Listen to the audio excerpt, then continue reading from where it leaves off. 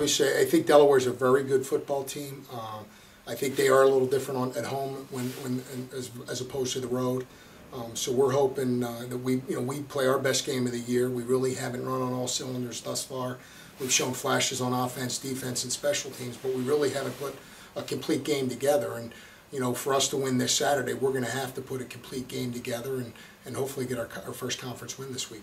Yeah, they're kind of a tale of two heads with their offense. They're either going to be in 4 wide, 5 wide, spread the field, throw the ball, take some shots down the field, but more of a controlled passing game, or they're going to be in 2 tight ends, a 1 back, and just kind of maul you.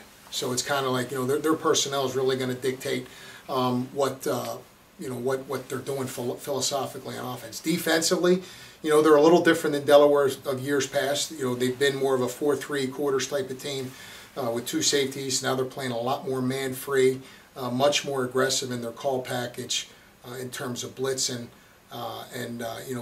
When teams blitz you got to minimize the negative yardage plays, and you also have to hit them on the big passes and crease them with some runs once it gets to the second level. So we're going to have to take advantage of their man coverage. Well, it's going to be a great day weather-wise, which is awesome, and I'm sure there's going to be a great crowd there.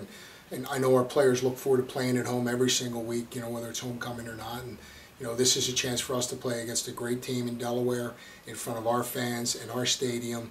I'm sure it's going to be a great environment to play in and coach in, and we're really looking forward to the challenge.